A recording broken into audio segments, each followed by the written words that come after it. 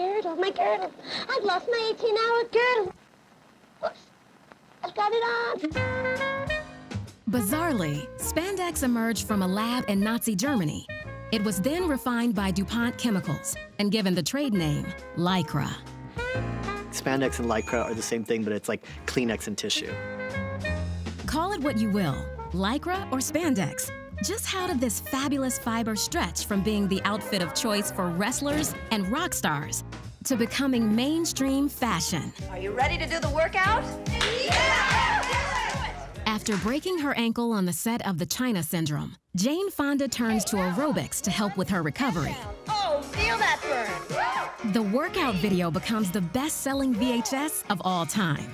And millions of Keep Fit fans ditched their polyester for spandex. 1, 2, 3, 4, 5. Spandex? Are you kidding me? Everybody wore spandex. It was a cornerstone of fashion design. Fall 1987, Donna Karan, sum it up. Stretch. Where would Donna Karan be without spandex? Where would Gianni Versace be without spandex? Spandex made clothes easier for women. It became so popular because it was so accessible. And it came in different colors. I had some hot pink spandex and white ones. I looked like a walking burrito. I did not care because I had on my spandex. There's never a bad time for spandex.